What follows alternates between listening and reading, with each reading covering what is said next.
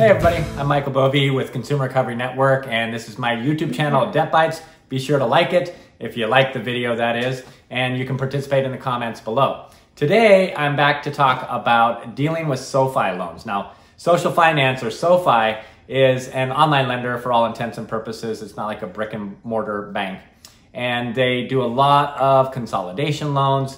They work with Mohila on educational loans. You can refinance existing education loans into a SoFi loan. And they usually target higher income earners. If you are having a problem maintaining payments with SoFi, you have the same kind of options that I talk about in other places on our YouTube channel and certainly on the consumerrecoverynetwork.com website. But SoFi is just a little bit different, again, because they have usually a higher income earner as a borrower. They have a different view about how collectible people are. And this is debt collection in general. Everybody's paying attention to what your income is or income potential might be. If you have assets or a home loan and people that have things that look good about them on their credit, they just seem more collectible. And because SoFi deals with higher income earners, they might think that you're more collectible, and you might be.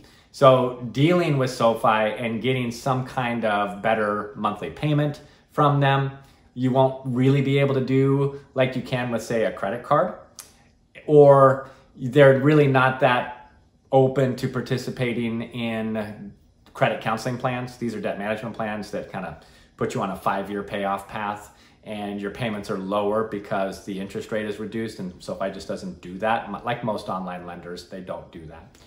But you can usually include a SoFi loan that is not education-based, just like a consolidation loan for other debts or other types of unsecured loans from them.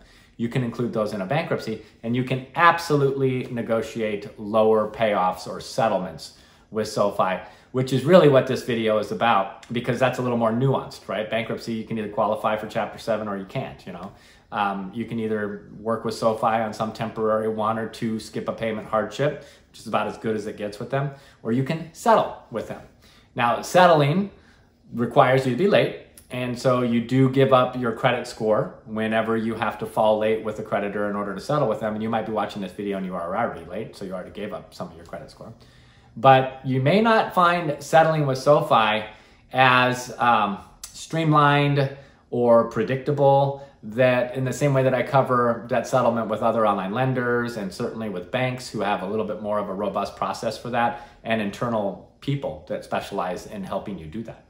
So what tends to happen in our experience ever since SoFi loans became available is you end up having to settle them with debt collection agencies, debt collection law firms, and here more recently, SoFi started selling debt. Right now, most of where they're selling debt is to Resurgent Capital Management, which, you know, once you're dealing with a debt buyer or dealing with a collection law firm or a collection agency that they might send the account out to, things become more streamlined. Things become more ABC 1, 2, 3, you know, comparative to a lot of the other things that we cover on our YouTube channel dealing with other creditors. It's just more predictable.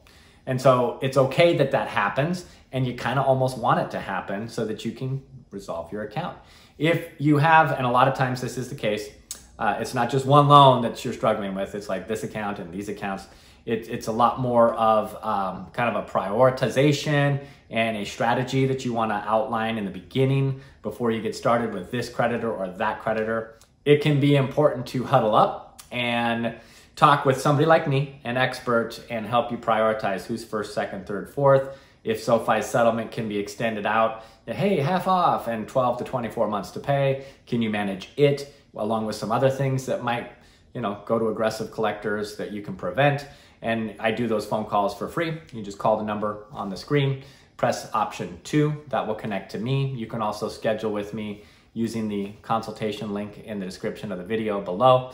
And as I mentioned at the beginning, be sure to like the video and subscribe to our channel for more. See you on the next video.